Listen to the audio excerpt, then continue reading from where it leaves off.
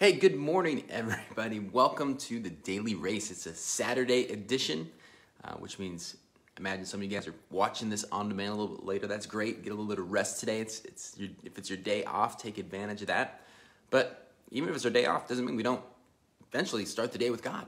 Even if it's a little bit later, get a little bit of physical rest and then start the day intentionally with God, no matter what the day is, because God always has something for us to learn, something to teach us, a way to grow us. And that's what we're about here, taking our next right step with Jesus.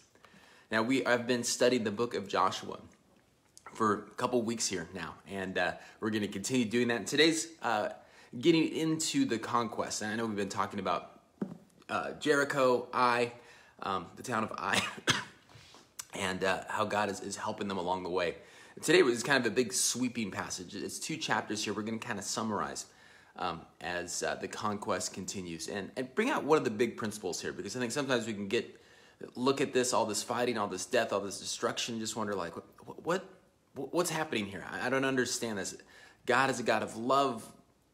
Is this a different God in the Old Testament than in the New Testament? What's going on here?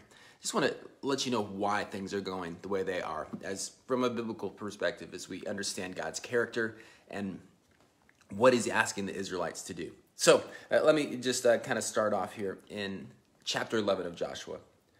It says, when King Jabin of Hazor heard what had happened, meaning that Jericho had fallen, Ai had fallen, the 5 kings had gotten trapped or had been defeated as well.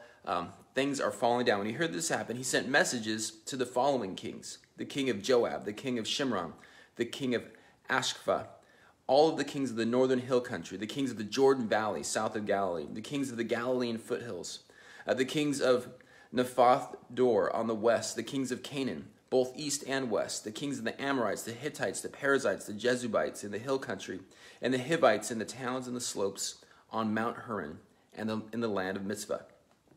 Calls them all together, just bringing them all down. All these kings came out to fight. Their combined forces formed a vast horde, and all of their horses and chariots covered the entire landscape like sand on the seashore. The kings joined forces and established their camp around the water near Merom to fight against Israel. Then the Lord said to Joshua, "Do not be afraid of them. By this time tomorrow I will hand all of them over to Israel as dead men. Then you must cripple their horses and burn their chariots." So Joshua and all his fighting men traveled to the water near Merom and attacked suddenly, and the Lord gave them victory over their enemies. And the Israelites chased them as far as Greater Sidon and eastward into the valley of Mizpah, until not one enemy warrior was left alive. Then Joshua crippled the horses and burned all the chariots as the Lord had instructed. It then goes on and just kind of continues how it had taken each next step along the way, about how he had completely destroyed them and annihilated, emptied out the cities, just complete and utter destruction. And you just wonder, why did he have to go so far? And this really goes back to a couple things with God's original agreement with Abraham. He said, I'm going to give you this land, a nation, and a promise that the whole world will be blessed. And that covenant was confirmed with his children, with Isaac, with Jacob. It was confirmed again with Moses. But with Moses, he also gave him the covenant. He says, if you follow these rules, then I will bless you. I will protect you. And these rules were rules of holiness, to be set apart. In fact, rule number 1 was that you should have no other gods before me. Each and every one of these groups here that it mentions in these 2 chapters have other gods before God. They worship local deities. They worship demonic forces. Some of them, it talks about some of Anak's descendants. These are the giants from Genesis chapter 6, that kind of obscure passage where it talks about these weird spiritual forces and women having children and they're giants like this. We don't know exactly what that means, but it's an abomination to God, and their descendants are there. So they need to be removed, because not for punishment necessarily, but because God doesn't want them influencing his people. He knows our tendency, that if there is temptation around us, that if there's cultures around us, they eventually bleed in.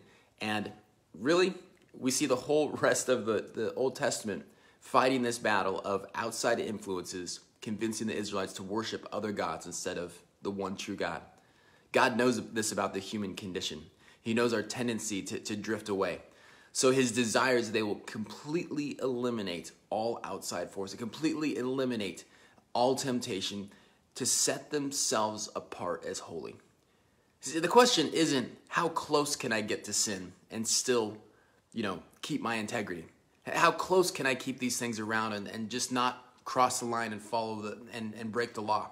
No, God wants us to separate from sin as far as we possibly can, to get far away from temptation. In a very general sense, that's what this conquest of the land is about. It's about clearing space for them to worship God and God alone without anyone else trying to tempt them, influencing them, get them to worship other gods. Although that's really not our issue these days. We're not really tempted very often to worship idols or to worship other gods. We are tempted to put other things ahead of God, whether that's relationships or money or temptation. And the principle that applies to us today is let's remove ourselves as far as we can from those influences.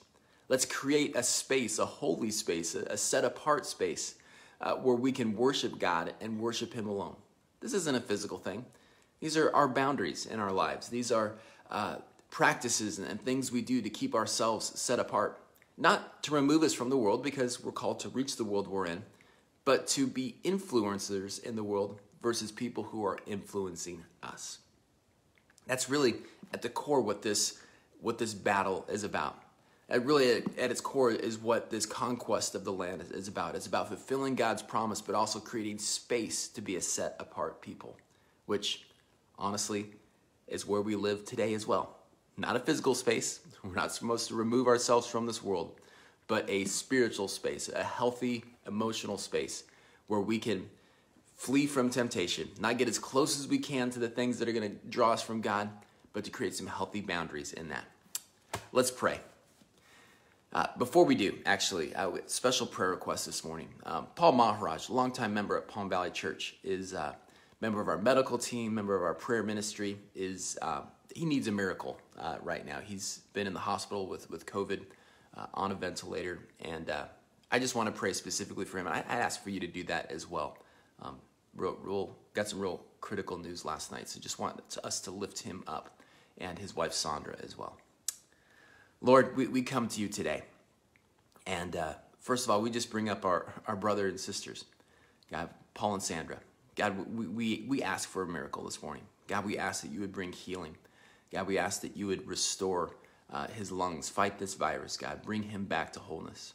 God, I just pray that you would be with Sandra as well as she is able to be by his side a little bit last night. God, I just pray that you would comfort her in her isolation from other people just because of this virus, God. I just pray that she would feel your presence, that she would know that we're praying for her and Paul and lifted them up, God, that she would not feel alone. God, we pray for this day. We thank you for your goodness and your mercy, and we thank you that you have called us as your people, as your children, God, not to be influenced by the world, but to influence it for you, to be your light shining into darkness. Help us to do that wherever we go today, whatever interactions we have. In Jesus' name I pray. Amen. Amen. Hey, thank you guys so much for joining us today. Just good news, my dad is back home from the hospital as well. He's been recovering well, and I just want to give you guys that update. And keep praying. Looking forward to tomorrow with our services at Goodyear and Buckeye online. And look forward to seeing you then. Have a great day. See you 24 hours from now on the next Daily Race. Love you guys.